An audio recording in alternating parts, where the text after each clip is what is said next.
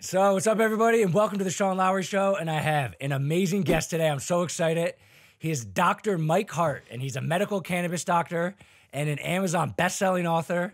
He operates a clinic, and I'm so excited to have him here on the show. So, Mike, Dr. Mike Hart, welcome to the show. Well, thanks so much for having me, brother. Hopefully I can live up to those lofty expectations in that introduction. But I'll do my best, that's for sure. Yeah, I have no doubt that you can. So, yeah, I'm so excited, and I have a lot I want to cover with you. I want to talk about medical marijuana, of course, your business, mental and physical health, the coronavirus, Stoicism, a lot of topics to cover. We'll see where it goes. But, yeah, the first thing I kind of wanted to ask you about was, I think right around a year ago, you were on the Joe Rogan Show, the biggest podcast in the world. And I'm a huge fan. So I just think that's so cool. I watched the episode at the time it came out, of course, and I watched it again. And so I kind of wanted to ask you like about the behind the scenes a little bit of it. Like how did you go about getting on that? Did he like DM you, or how did that happen? Yeah, so luckily, like Rogan's been following me since 2014. Wow. So it's been a bit of a long history there. So, I think that, we just have a lot of similar interests. Yeah. So, obviously, cannabis is a big interest of mine, but MMA is also a huge interest of mine. Okay. So working out, so is eating healthy, so is nutrition, like high performance. Right. He talks a lot about, mindset, positivity, surrounding yourself with like good people, things like that. So I think we have just like a lot of different things that we have in common. Okay. So, so he followed you on like social media or Instagram, like 2014, you said. 2014. Yeah. He started following me then. Tim Ferriss actually started following me about a year That's before. awesome. That's so cool. I knew a couple of those guys, but yeah. So, he's been retweeting me for like 5 or 6 years. Right? And if you look at my Twitter account, actually there's one from 2014 is my pins. That might have been the first time that he retweeted me. That is great company. So anyways, that's kind of how it happened. And then really, I mean, in many ways, I'm kind of lucky that Alex wrote that book, because a couple of people approached Joe and said, hey, this guy Alex saying stuff about pot. And he wanted an expert to debate him. So, just based upon, a little bit of history that we had together, he did DM me, reached out to me on Twitter. DM'd you? Yeah, he DM'd me and said, do you want to come on the podcast? That's so cool. Were you so excited when you got the DM? Yeah, I couldn't believe it when I kind of opened up my phone. Yeah, it wasn't the first time he's DM'd me. Like without me reaching out to him, but I'll save that maybe DM for another time. But you didn't ask to be on the podcast, did you? No, I didn't ask to be on the podcast. Because I'm a big listener, and it seems like he like you can't. There's no like rules. Like he just picks his guests. He's just like on a whim. There's no strategy to get it on. Exactly. There's no strategy. Yeah. Like he's just, and one day if he's just like, I want to listen to this dude talk. That's awesome. And he'll call you or DM. That's awesome. And what about the just the experience? Like, is it as cool? Like you went to the studio and like, did you guys like hang out before or after? Was it kind of just like this? Like you just say hi before, you do the podcast and you're out? Yeah, so we got to, hang out a little before, not too much. But he showed me around his area. So the, his studio. So he's got like a state-of-the-art gym there. He's got a sauna in there. He's got this machine in there actually too, where you've probably seen a bunch of machines before where it tests your punching power. Yeah. But he's got one in there that tests your kicking power. Oh. So that's kind of cool. He's got everything in there. People say it's like the ultimate man cave, and I don't know if I've ever even seen like it's not easy to access like, but you've seen it, and it's as cool as people say. Yeah, I mean, I threw up a few pictures and stuff on my Instagram. I think it's still on my. Okay, I could probably look harder, but that's awesome. And all the 3 buttons at the bottom. Yeah, and I mean, I saw like the 3-hour podcast, and like so just before that, it was just kind of showing around, and and this might be a dumb question, but like you pay for your own flight and everything, right? Like. He took care of my flight. He did. He took care of the flight. Yeah. Do you think he does that with all his guests? I'm not really too sure, right. but just because of his reputation, I mean, I would assume that he does. That's awesome. Wow, that's Yeah. interesting. Oh, yeah. I always wondered that. There was even when I walked into the airport, there was even dudes with my name holding up, Really? trying to take me to a limo to take me a limo? Yeah. So that's awesome. That's so cool. That is a great behind the scenes. What's up? What's young Jamie like? Did you interact with him at all? Oh, and Jamie's cool. I mean, I didn't get to chat with him as much as Joe, but yeah, man, Jamie's dope. Like, he's super chill dude. Obviously, super tight with Joe, does a really good job with him, did a really good job communicating with him. And actually, I'm pretty sure it was Jamie who booked all my flights and stuff like that. Yeah, and he does. So he does that type of. He got an exit seat for me there at the current. So he's got a great job. He always gets so much credit for wow, this guy can pull up anything. I'm like, he's just Googling it. Like, it's not that hard, but he's great at that. And that's cool. He's got a great job. He gets to hang out with Joe, book things, and basically he produces the podcast, which is so cool. Yeah. But so on that episode, on that show, it was actually a very rare episode because one, it had a title.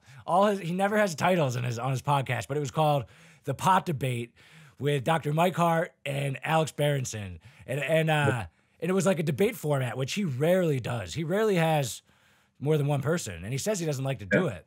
But so Alex Berenson, is that like your rival? Do you hate that guy or what? I mean, he wrote a book that obviously I completely disagreed with. Right. I mean, I don't really know what Alex's motives are for writing that. Like, he doesn't really come across as a malevolent dude. But at the same time, I think that his message is more or less just kind of wrong. Yeah. I think that and one thing too, I'm not sure if I mentioned this in the podcast, not with Joe, but there was only one study in that entire book that said that THC can do anything to an adult's brain. And it was a very, very weak study. So, I mean, there wasn't much substance in that book whatsoever. So it was pretty easy for me to dispel arguments because it didn't really have any science to kind of back it up. Yeah. A lot of his data was like cherry picked, and it's not peer reviewed, right? Like, he fabricated. He went to the University of New York, I think it was, and had some researcher friend there, and then they kind of put out all this data. But you can't find that data on the internet or on PubMed. If you want to get into a debate with someone, you need to bring up peer-reviewed articles that are on PubMed. You can't just make up your own research with your buddy at NYU. Yeah, I remember as a viewer, even a year ago when I listened to it, I remember thinking that that your argument was much better. And Joe was very nice at the end. He was like, all right, we heard both sides and everything. But I think he was kind of with you a lot during the podcast. And I think that just from a bystander's point, I wasn't sitting there with notes, listening to every little detail, but it seemed like your argument was definitely much more convincing to me. So marijuana. So I want to talk about that. So as far as my experience with marijuana, let's just say I'm definitely qualified to talk on the subject. I know about it. But in America, right, it's illegal. It's illegal, right? So federally, but legally in some states. Right. So I'll talk about that a little bit later. But so for those who've never listened to you, say they're like an old, stuck-up, stuffy, American parent who hates marijuana, what would be your elevator pitch on why marijuana should be considered a medicine and not just a bad drug for your kids? Sure. So, I mean, really what we have to do is we need to look at the evidence, and we need to start looking at it as a medicine instead of a street drug. Now, that being said, am I against people using, cannabis or marijuana, recreationally? No, I'm not. But at the same time, those people, they're only looking at at cannabis as a recreational drug, right? They're not looking at it as something that can be used as medicine. So they need to shift their mindset, right? You're not going to convince someone that a street drug is good for you. You're going to convince someone maybe that a medicine is good for you. So they need to understand that marijuana is a medicine and it's used for medical purposes, and it can be really, really effective. Yeah. Like that's a great pitch. And I mean, I guess I've kind of always considered it recreational, I think. I don't know if I have anything I would need to treat it, but there's definitely a perception, right? So like, so how often do you smoke it? Like every day, once in a while? So, I mean, I generally use CBD oil daily. Okay. You know, Which is much different as far as yeah, as far as the psycho reaction. Like you don't get yeah, stoned off of some CBD, yeah. right? So usually, like I'll take about 20 milligrams or so in the morning. And then sometimes I'll take another 20 milligrams or so in the afternoon. I am though, this is kind of, a good point. I am one of those people that sometimes can get a little bit activated from the CBD. So Okay. I generally don't take it at night too often just because sometimes it can keep me up. Now, again, some people find that CBD is great for making them sleep, right? And, even if I have like a ton of myrcene on board, I don't find that it really sedates me. But for other people, they find that it does. But CBD can increase BDNF, brain-derived naturopathic factor, which is so it's increase in exercise. So, can give you that little bit of like well-being or almost like euphoria feeling, which, is obviously very, very pleasant to feel, but not when Yeah. you're just going to bed, you know? Right. So Okay. yeah, yeah. Yeah, but like, what about the cannabis and the THC? Like, is that something you do less frequently than CBD? Yeah, I mean, I don't like to develop like too much of a tolerance to anything. So generally, use like the cannabis oil, like fairly like sparingly, and I would never use more than like 30 milligrams at a time. Like, Okay. so Okay. when I see people out at like parties and stuff, I'm like, oh, I just took 50 milligrams. So I'm like, man, you're crazy. Like, if it works for you, like great. But Yeah. like for the most part, like you don't want to develop too much of a tolerance, right? That's not a good thing. Right. And people kind of have this like pride, like, oh, I can handle like 500 mgs of THC. Okay, but what are you gonna feel like the next day when you have like, Yeah. you're gonna get the energy, Yeah. right? So Yeah. I And like, yeah, and again, I have no like sign. I will admit, I have no scientific evidence for like not going over 30 milligrams a day. But that's just me, like personally. yeah, you're a doctor and you have like a smart approach behind it. And I do think it's funny, like with the perception and like you're like kind of the cannabis doctor and like you're on Joe Rogan as like the pro weed side.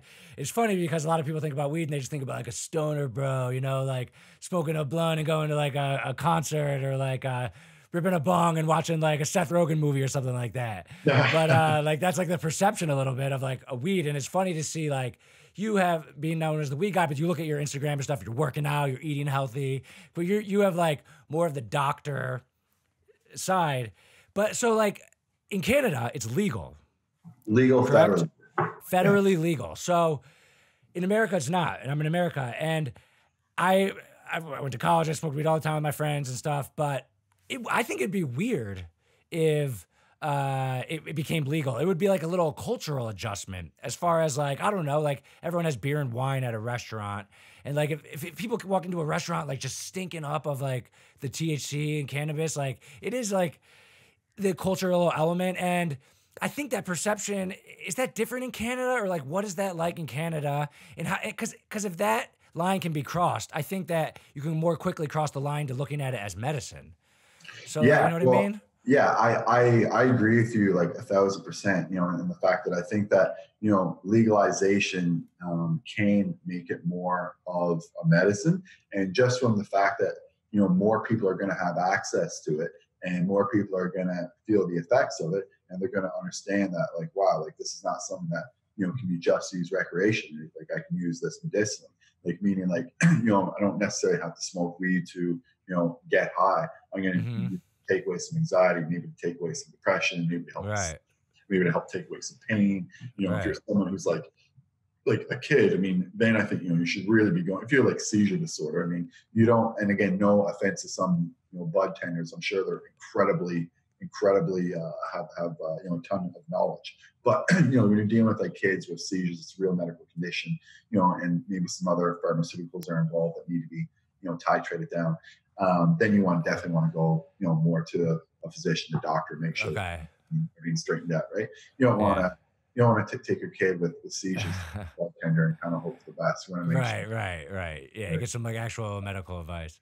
But yeah, like America, I guess, is like behind on it, and it's kind of weird. It's interesting, like, but yeah. So your business, right? Your business. You're the Ready to Go Clinic.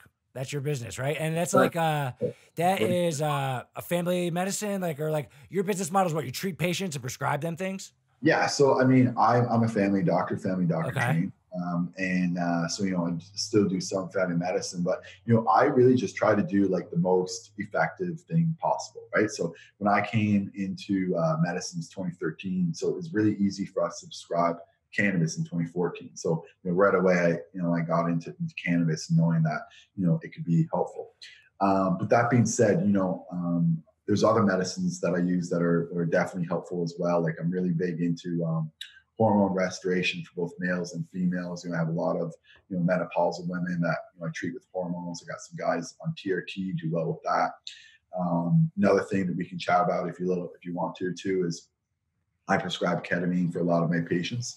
So ketamine is something that can be really effective for depression and for my perception of ketamine is that it's like, I don't know a lot. I've never done it. I've never had friends that. My perception is it's bad.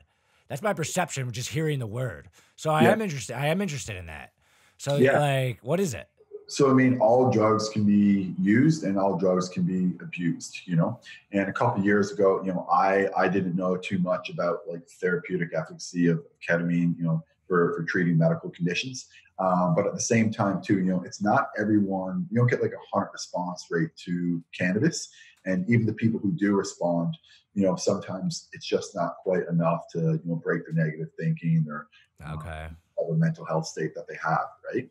So what ketamine can do, and actually you guys are, we talked about how Canada's, more, advanced in the States with regards to cannabis. You guys would kind of a little bit be more advanced in this regard because in the States, there's actually a drug called esketamine, which is ketamine. Heard of it. It's ketamine, but it's intranasally, and it's FDA approved. So really? We don't have that in Canada. And what is ketamine like categorized as? It's kind of like a very good question. Is it a downer or like what is it? Very good question. So the reason why it's a good question is because it often gets grouped into psychedelic medicines. So psychedelics, the classic psychedelics are LSD, psilocybin, and MDMA. So it often gets grouped in there because it can cause this kind of like dissociative effect, right? Yeah. Dissociative effect. But the thing is that it's not. Ketamine is an anesthetic, so it's used in emergency rooms. All over. So what it does is once you take it. So I prescribe ketamine orally. Okay. So like I said, in the States, you guys have it IV, intranasally. But if you look online at most of the studies are actually on IV. And I do have emergency room doctor friends who give ketamine IM intramuscularly when patients are really, really agitated and things like that. Okay. So there's various different uses for it, but getting to like the main uses why I use it and why I like it. So I don't believe that everyone that the answer for everyone who has an addiction is sobriety. It definitely helps some people, right? So, if you look I respect that.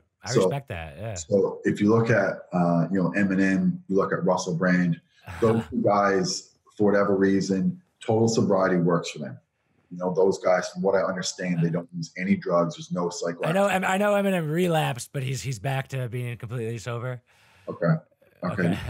When did he relapse? Well, I just know that was the name of his album. It was, I don't know. That was like 10 years ago. Though. Yeah, that was a while back. I think it's been sold like 10 years. Okay. That was a while back. Right. Kind of worried me but there. I know Russell Brand. I actually didn't know that. I'm a huge Eminem fan. I didn't know off the top of my head that he was completely sober. Yeah. Maybe I guess I'm not as good of a fan as I should be. No, I mean, it's what they say here. That's what I know. But anyways, getting back to my point, like it works for those guys, right? But it doesn't work for everybody. And meaning like, I have patients who told me that like the worst years of their life were the years where they didn't take any cannabis, And I think that some people do require some dissociation to fully heal and to fully recover. I think that part of the healing process with these medicines. It's not just, you know, hitting certain receptors and things like that. Obviously that's going to help, but it's really just that dissociative period. You know, like there's lots of people who have gone like literally years, decades of their life without ever feeling any type of like dissociation and any type of just like complete clear headedness where there's nothing coming in, there's nothing going out, and they're just still. And what I find, ketamine, if you give that in the morning on an empty stomach, you can get that dissociative effect. You know, it's not going to last for too long. It probably lasts, you know, for some people it might last 20 minutes. Some people it might last up to an hour, but probably, you know, average is more like 20 to 30 minutes on average where they're kind of dissociated. And then about an hour and a half later, you know, they're perfectly fine. They can drive, they can go to work or do whatever.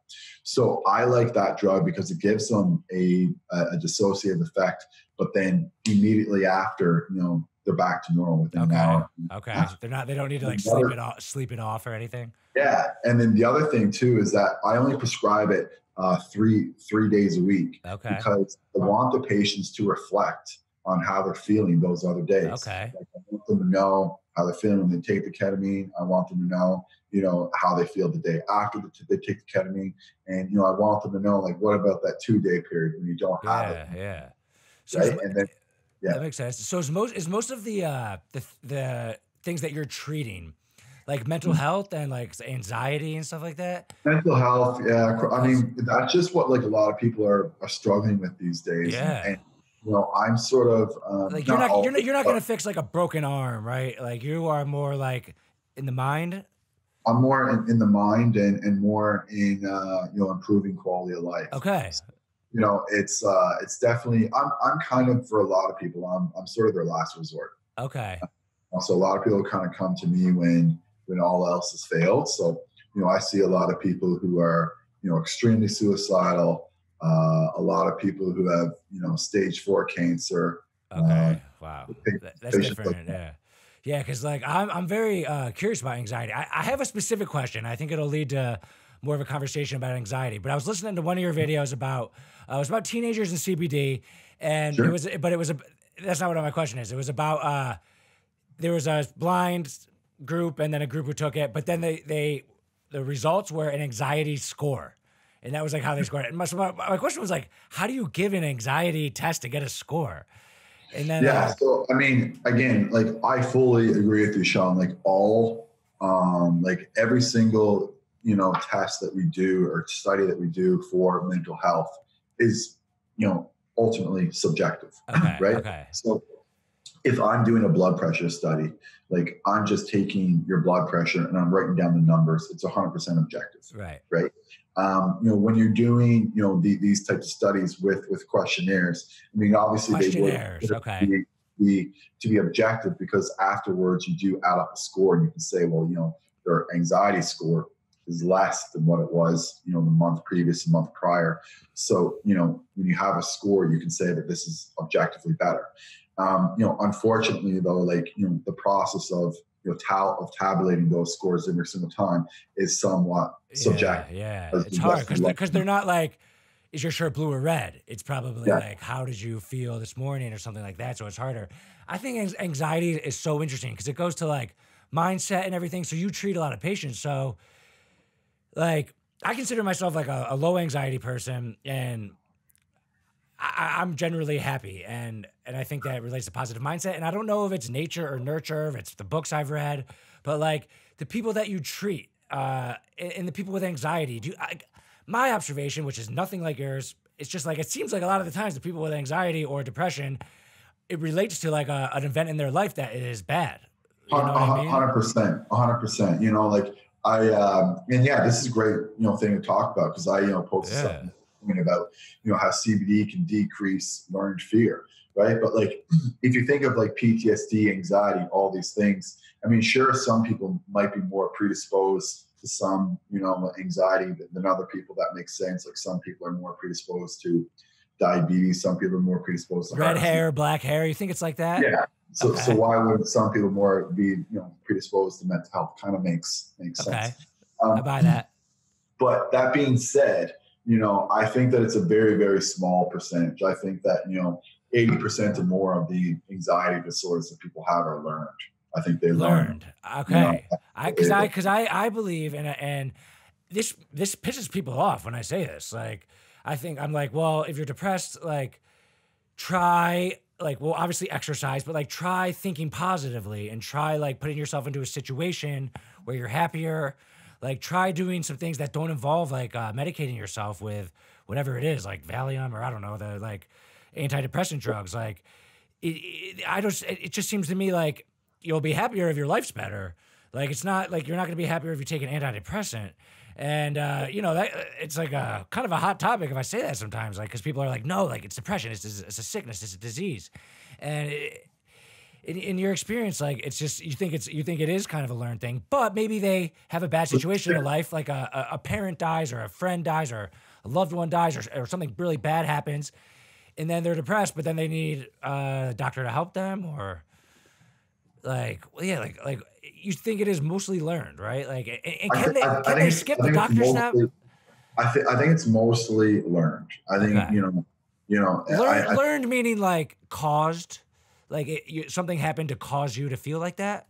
Yeah. So like, I'm not saying that like it's their fault, meaning that like if someone hurt you and then right. you know that you're hurt, like that's not your fault. That's not what I'm saying. But what I am saying is you still did learn that. Like, you weren't born like that. You know, someone hurt you, and then from that hurt, you know, you learn to be anxious. Right. A lot of people, like the worst, like I said, I mean, we're just kind of talking about, you know, anxiety now and not to miss that at all. But like some of the patients that I see have like agoraphobia, right? So like, you know, what's that? So they won't leave their home, right? They're basically like afraid of like everything. It's like when, you know, some people think about anxiety, they're like, oh, you know, this person won't like go up and talk to a girl. Yeah. Or like get nervous when they're public speaking. Right. And like, yes, that's definitely a form of anxiety. That's probably more what I'm talking about. It's probably mild and you know, it doesn't really, you know, interfere that much. Right. Life function. But agoraphobia, it's fear to leave their house. Yeah. If you can't leave your house, that's really, so I see a lot of vets, right? Veteran patients. And a lot of those, you know, they don't like leaving their home because, you know, again, they've learned that like going to a grocery store is something that's very, very dangerous, because to them, you know, when they're not in control, when there's, you know, lights around, when there's people around, you know, they see that as like, okay, I'm in danger here. I'm in a threatened state. Yeah. I need to, you know, I mean, to me, it just seems so obvious. Like, well, yes, when you were in war, that was the case, but now you're just safely in suburban Canada. Like, you're not. There's not a war. Like, I guess that doesn't. You can't just say that to them, right? Yeah, you can't just say that to someone, because that's not how they perceive it. Like in their brain, like they really do perceive, you know, these areas as being very, very dangerous, and that's what they have learned. So, you know, the only way to, you know, unlearn that is to, you know, use some exposure therapy, which, you know, I believe is the very best thing for anxiety treatment. So like whatever you're afraid of, you need to expose yourself to. So if you're afraid of the grocery store, go to the grocery store. If you're afraid of the mall, go to the mall. But at the same time too, you know, you want to do it gradually. You know, there's different ways of doing it. You know, some people call it like flooding, like just, you know, do it all at once. Sometimes that works, but most of the times it doesn't. A lot of times people regress when they do that, because they're like, oh, like I tried to do what you do, and then look, it just made me have a panic attack, and then, you know, that just makes their anxiety even worse. So, you know, if you're like that, like, you know, 8 p.m., maybe you go to the grocery store and like no one's around, and maybe you take someone with you, you know what I mean? And maybe the next time, you know, you might go at 7:30, maybe you still take someone with you. Maybe the next time, you know, you go 7:30 or 8, but you don't take that person with you. So you have to do it like gradually. So exposure therapy is the only thing that really works for, you know, treating anxiety. It's just that most people don't want to face the fears. They want to deal with anxiety without doing exposure. Right. So exposure therapy has nothing to do with any type of CBD or any type of medicine. No, it's just straight up facing your fears, which is something I would probably tell them to do. I'd be like, go to the grocery store. But but they maybe come to you because they're looking for a way to get around it, and just maybe you give them something.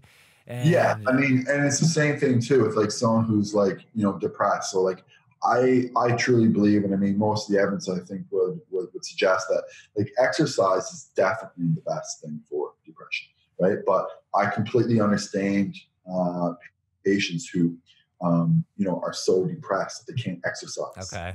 So like what you do in that type of situation, right? And you really just give them, you just tell them that the best thing you can do is just to make progress. So you just do more than you did yesterday. Walk, 5 push-ups. Yeah. Or if you did 5 push-ups yesterday, do 10 push-ups today. That's progress. As long as you're making progress, you'll feel good about yourself. That's what makes us feel good about ourselves. We're making progress. That's why sometimes, people say, why are these, billionaires or whatever, like aren't they satisfied? Like, don't they need more? And it's just that, like, yes, they're billionaires, but they're also human. Yeah. And all humans need to feel like they're progressing. Yes. And if you don't feel like you're progressing in your life, then you're not going to feel be good. happy. So that, people keep going once they achieve these incredible feats, because it's not necessarily the feat itself or the achievement or even absolutely that achievement. It's that whole journey, right? Yes. And they want to start that journey again because they crave the journey. Yes. That's kind of where that mentality sets in. Humans have a need to progress. So I just want to like tell those people, like, and I'm no doctor or anything, but just like explain that to them. Like, we're evolutionarily wired to need progress to be happy. So you are frozen and you're not and you're like scared to do anything and make any progress. But like, but so if someone comes to you from that, like I would imagine prescribing them like marijuana wouldn't be helpful. Maybe like, I guess maybe it depends, but I feel like that makes you like paranoid a little bit. So if you're already paranoid. So for someone who's having a lot of trouble with mental health, there's 2 ways that CBD and THC can really help. So again, CBD, like I mentioned earlier, can decrease learned fear. Okay. You want to talk about those 3 different ways, Sean? Yeah. Okay, cool. Absolutely. So again, this was done on rodents, but it's one of my favorite studies done. Okay. So down at the CBD can decrease learned fear. So 3 different ways. So one is it can decrease it acutely. So that just means that like if you had CBD on board and then like you went outside and drove in your car and someone like cut you off or something like that, you may have less of like a startled type of reaction to that because you're gonna express less fear. Okay. Number 2, it decreases memory reconsolidation. So like, say if like you go out and you're in that car, you're in the same situation and that person cuts you off, like some people might have it in their head that like, okay, this is what happens when I get in my car, someone cuts me off and I have this agitated state. That's a learned thing that they learned. Right. And then that gets stored in their mind. And then because that gets stored in their mind, they won't drive the car again. Or they'll be really, really fearful of getting in the car. Oof, right? Okay. It's just memory consolidation. So you're less likely to store that as memory into memory this time. Cool. And the third thing is that it can enhance extinction. So what if you've already had this memory built up in your head and you want to get rid of it?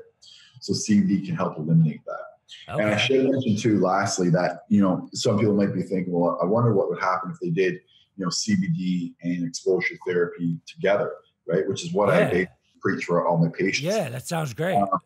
Well, they're doing a study on it now, so I don't know the results for it. So if I'm lucky enough to be back on your show, maybe I'll discuss that with you. Hell yeah. That seems like it makes perfect sense to me based on what you're saying. The combination of CBD and exposure therapy. Go to the grocery store at 7:30 or 8 with one person and take one hit of CBD. Like that's like based on the way you're describing it, that seems like it makes perfect sense. And then the other thing I was going to say, Sean, because I mentioned CBD and THC, so how can THC help? And I agree with you that most people should try to avoid THC in the daytime. That's how I treat most of my patients. But at the same time, too, some people really, really do need it. So I'm not completely averted to it. I wouldn't say I never prescribe THC in the day, but it shouldn't be used. It shouldn't be used, judiciously in the day. It should just be used. And those three things you just described about CBD make perfect sense to me. Like, is THC completely different? Yeah, so it seems like it'd be completely different to me. But here's the way that the THC can really help people. So it can help with sleep, and sleep is critical for your overall health. Like sleep, literally, and I'll go on record saying that sleep is just as important for your health as exercise, nutrition. Like if you don't sleep well, that's going to affect your well-being, your physical performance, your mental performance, just your overall mental health, as much as exercise or as much as eating. And people know how big I am into health and eating and exercise. Yeah. Sleep is so important. Yeah. So and because too, sleep sets up your routine, right? Right. So if I ask someone, what time do you go to bed and get up every day? If they tell me, man, I go to bed 10 p.m., get up 6 a.m. every day, that tells me a lot about their mental health, man. Yeah. Whereas I go to the, I have a class every morning, 5 a.m. for the gym.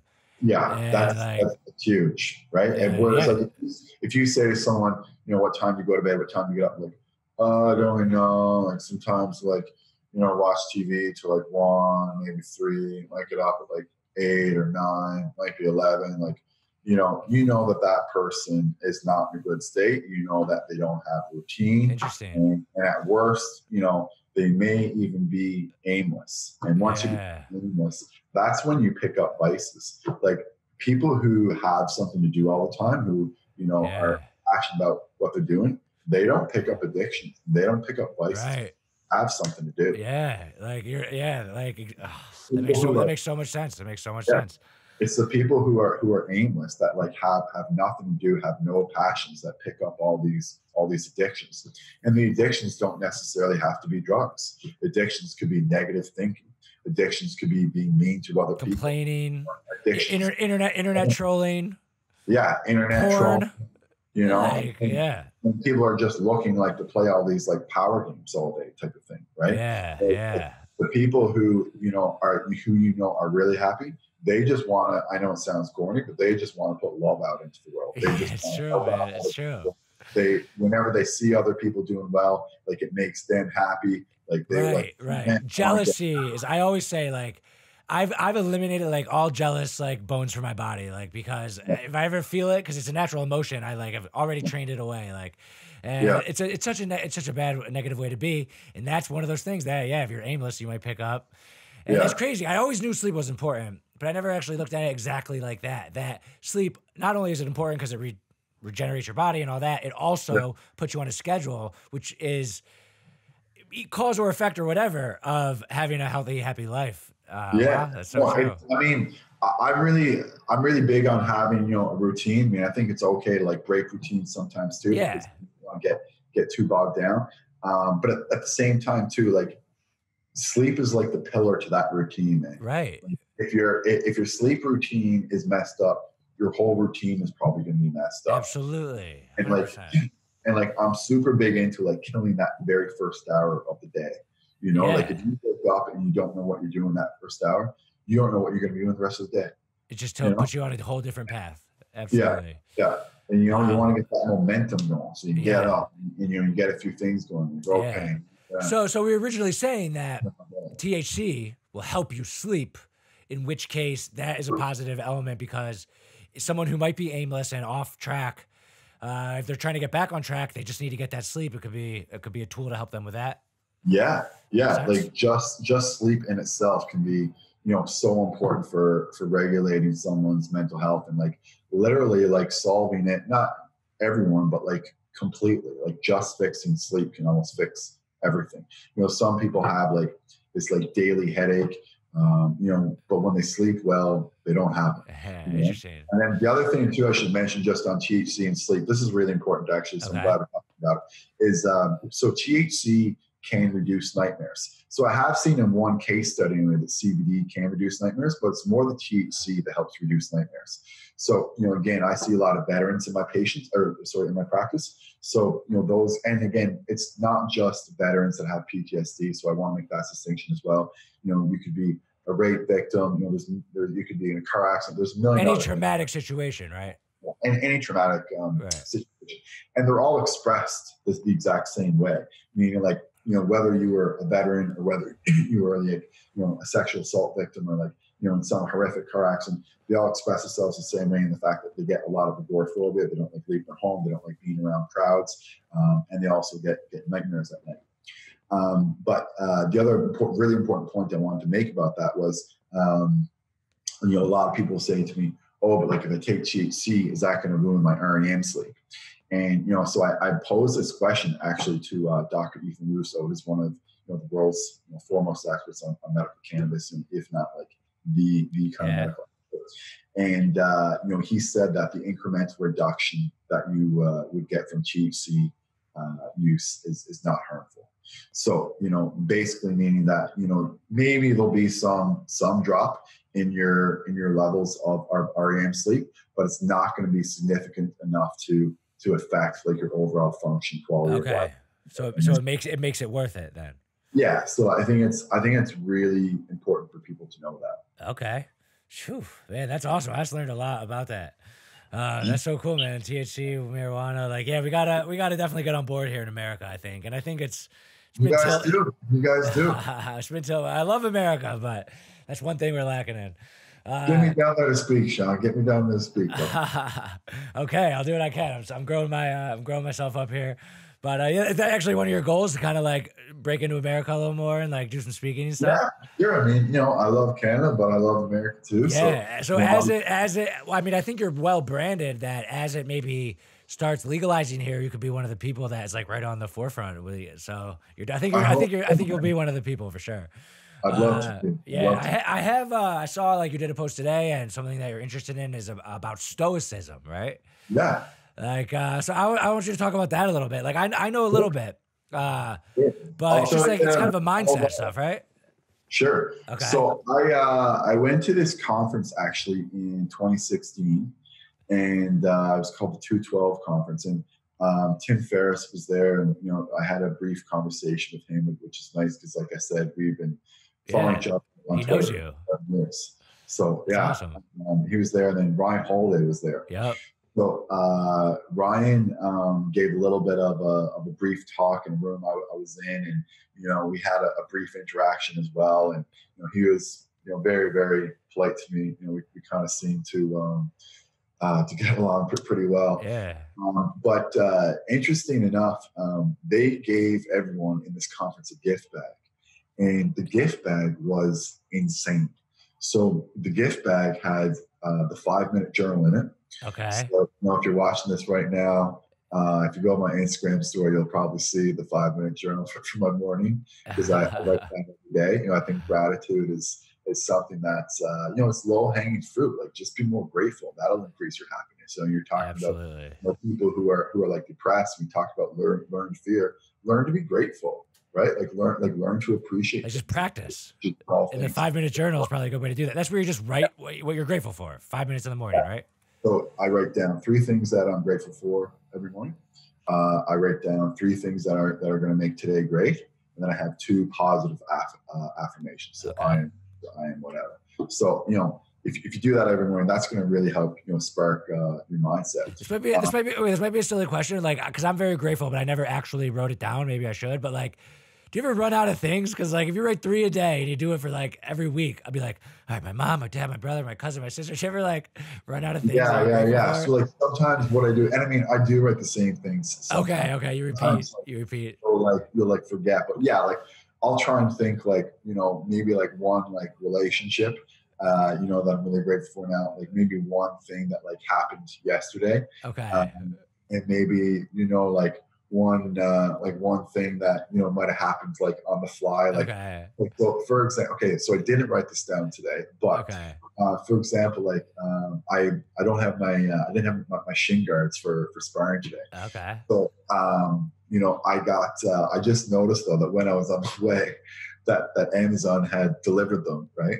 It's like, if I had got them in time, that would have been something I would have written down. I'm grateful I got my shin guards in time. But now I'll just say I'm grateful that I got my shin guards so I can spar. There you go. Yeah. Next week, whatever. Yeah. Okay, so you gotta be a little creative, but that's the exercise. Just always being just grateful, like, but for like every little thing, like I'm grateful that I have water, like it's just this table that and I didn't get in the crash today. And I know I'm going to get back to Stoicism thing in a sec. Mm-hmm. yeah, like just on that note, like if you are angry, or if you find yourself getting angry, like the two things that you should, do immediately, are try to identify the cost of anger. So like, if I do get angry, what is that going to cost me in my life?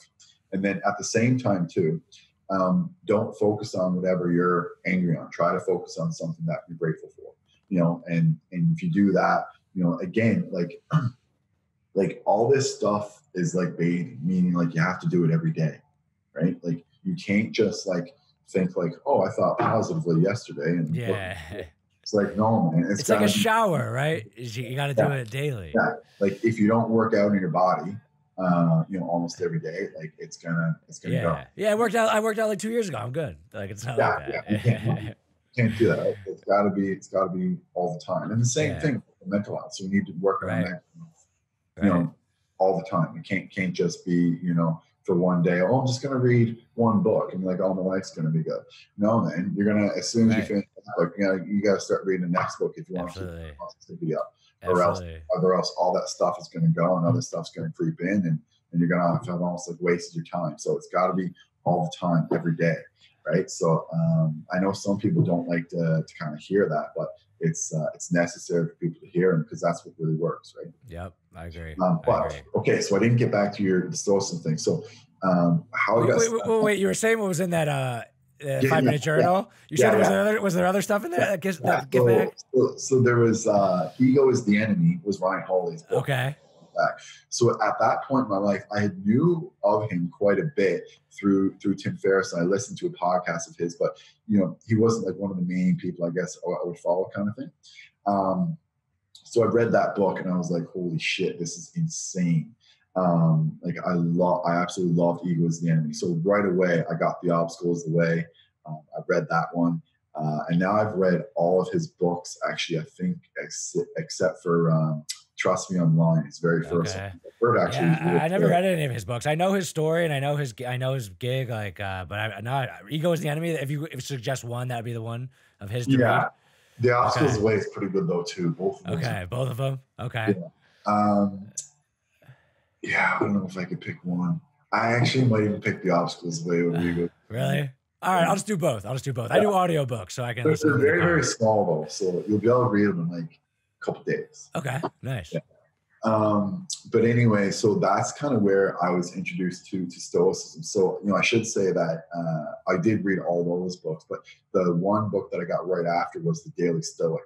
And then go on my Instagram story right now, you probably see Daily Stoic there, me reading it in the morning. So I read that book every single day. I've had it now since like 2016. It's 2020. So I'm still reading it every day. So it's kind of interesting, like each year now, every day, because I'm going back over things that I've read now for 3 or 4 years in a row. And some things are underlined. So it's kind of cool to see that, like, oh yeah, like this is like something I underlined last year. I can understand. That's cool. You might like remember when you underlined it and like the thought process you were in. Yeah, exactly. I can imagine that. Like, I wonder why I didn't pick up on this, but it's like, maybe, that passage or this part of the passage was more relevant to my life at that time or that year. And like, the passage is more relevant to me now at this part of my life. So, that's kind of cool to kind of see. So, and then he also too has, like the Daily Stoic has an email. So there's only one email. I mean, there's so many emails you could subscribe to every day. I do have Tim Ferriss's 5 Bullet Friday. That's only once a week. I actually unsubscribed from that like last year because I have so many emails, but I was on that. But I do get the Daily Stoic one every day. And I would say, I wouldn't say I read it every day, but I'd say I read it at least, 4 days out of the 7.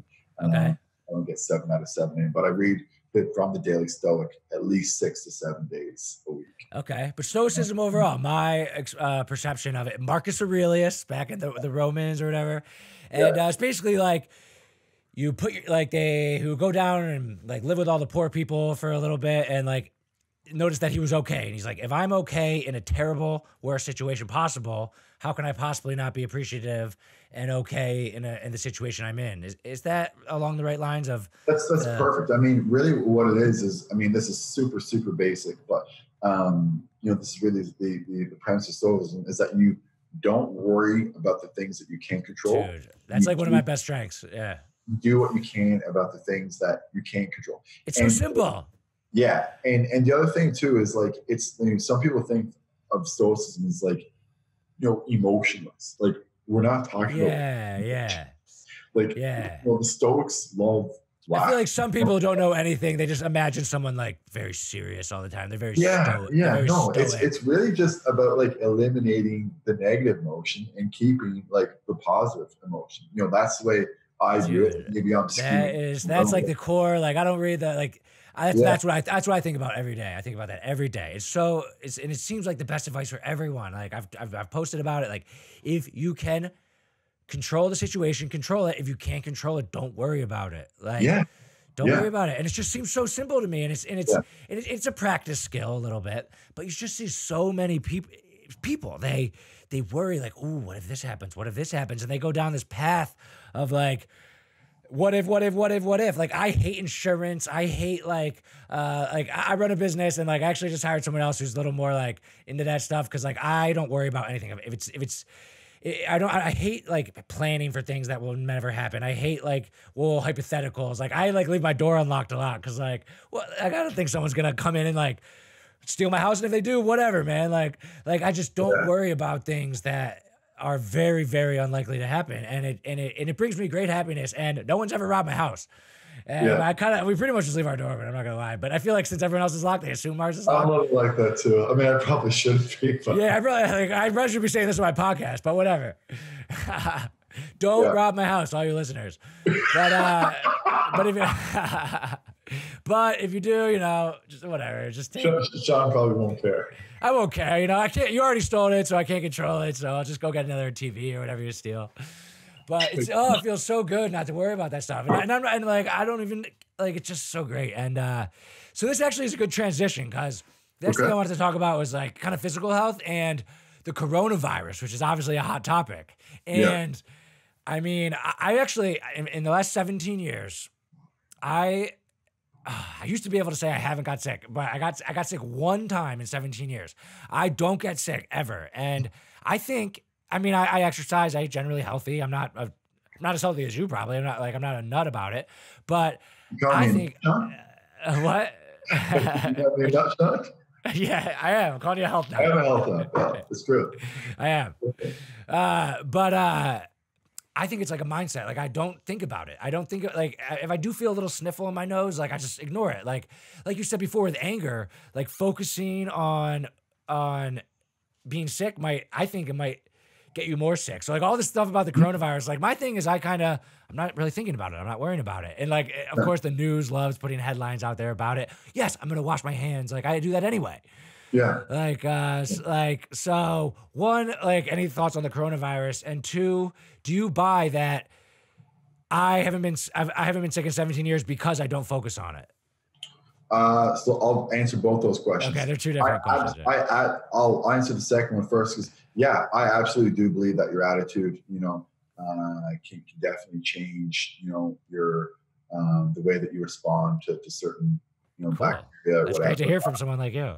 You know, like, and it's really just because I'm the same way, Sean. Like I can remember the last day I missed work. So I haven't, and like when I say like I haven't missed work in like 6 years, like I don't mean like I've never like missed like a podcast. I've never missed my appointments. Like I've never missed, like anything. And again, like I'm not trying to, you know, preach that like, you know, I don't need these other things. That like I'm saying that like I'm able to go on because I do use all these other things, and because I do keep my body healthy, and because, you know, I do have right that like that's definitely a factor. It's not like, you know, I'm saying that, you just need to like blast through everything and that's it. It's like, no, it's like I work out, you know, the routine that we were talking about. You know, I make sure that, you know, I eat healthy. I make sure I sleep.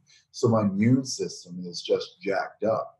Right. The other thing is that, you know, I do often supplement with mushrooms for immunotherapy. So like chaga, reishi, all these things, you know, they can have some pretty good effect. So I'm not talking about psychoactive mushrooms, like I'm just talking about there's other medicinal mushrooms like the chaga and the reishi, turkey tail, cordyceps. Lion's mane is a real big one that a lot of people use for Tim Ferriss, wasn't he like pushing that for a while? What's that? Wasn't Tim Ferriss pushing like the lion's mane mushroom? It's like the powder.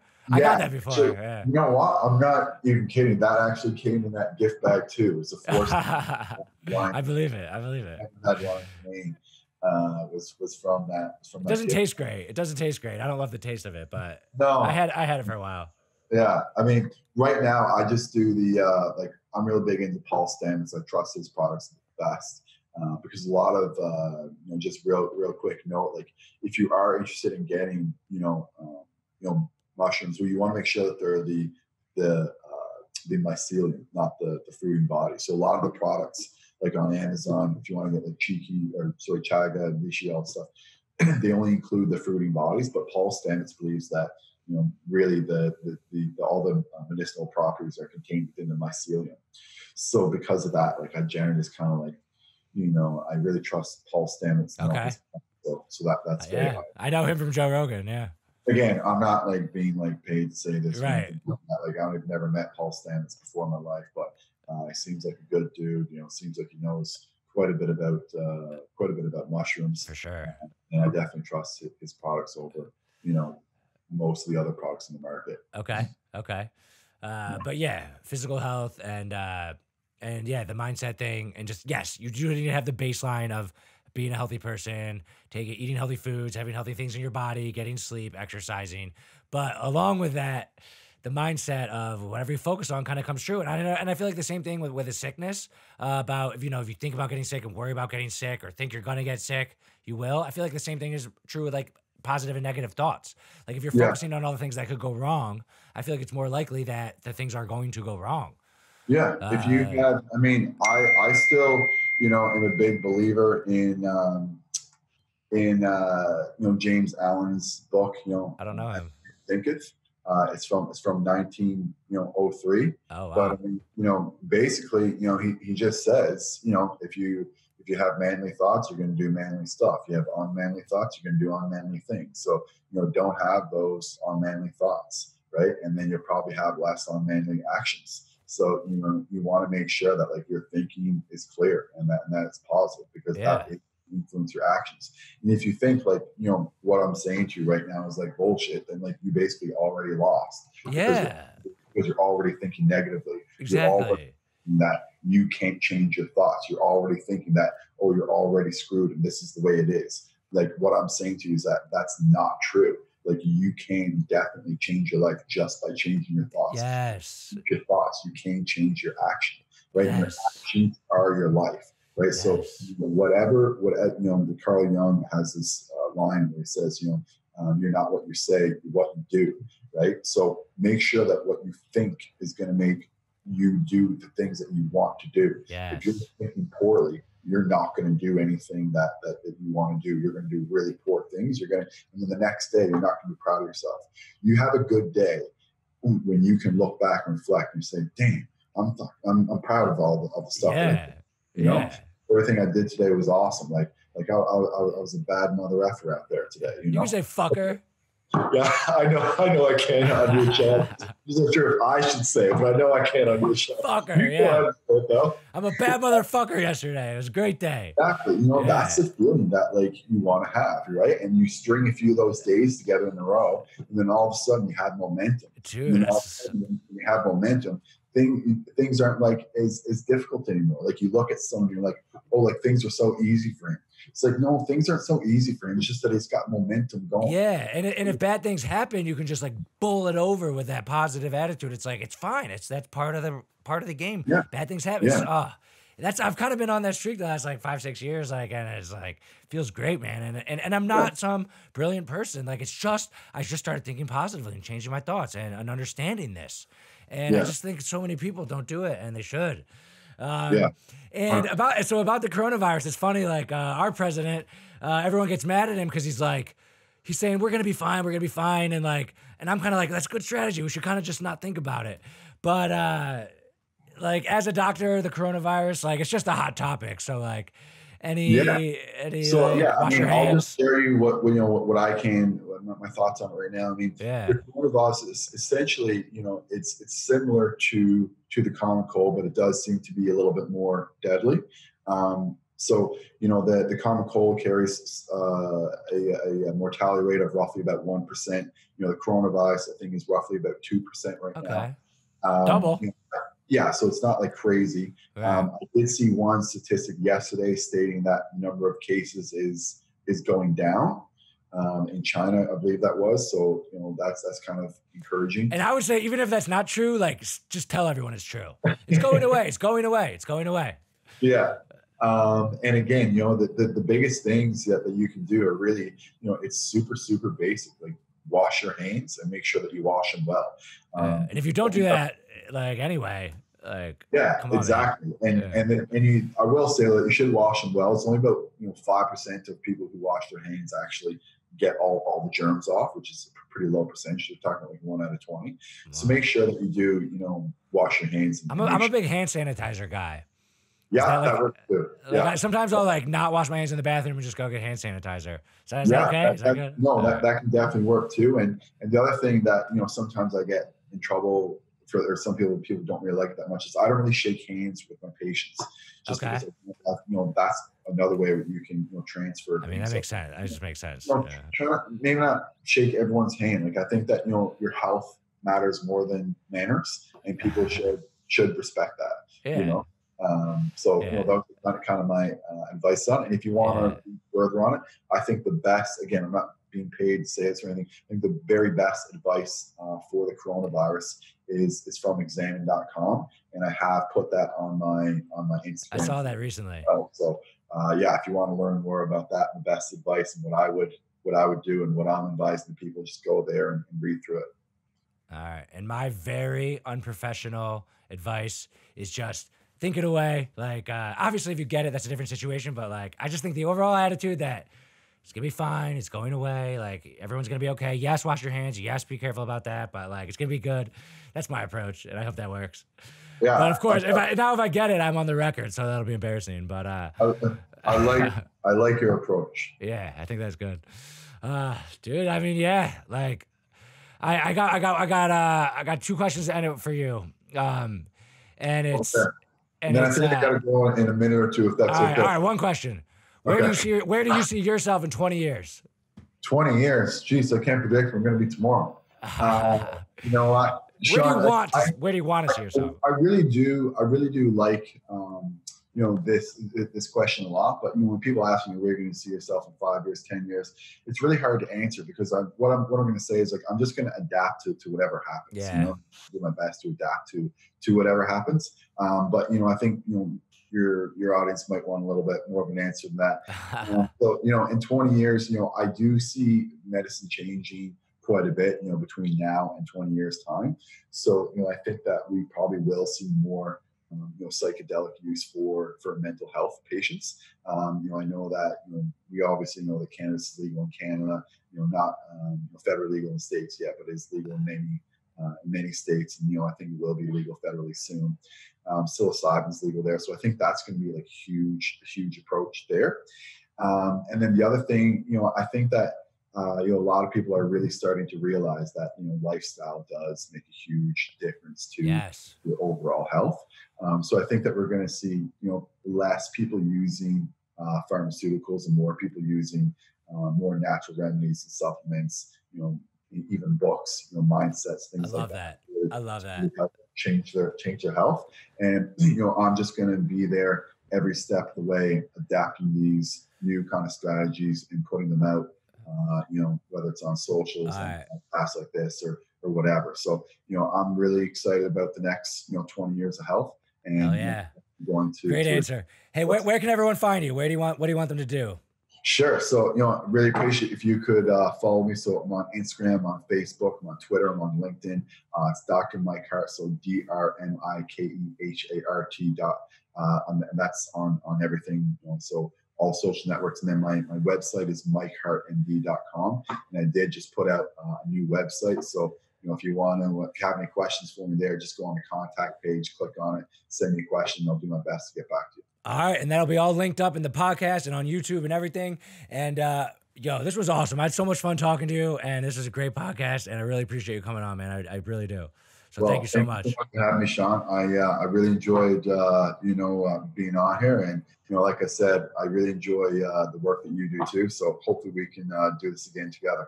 Peace. Awesome. All right, man. Thank you.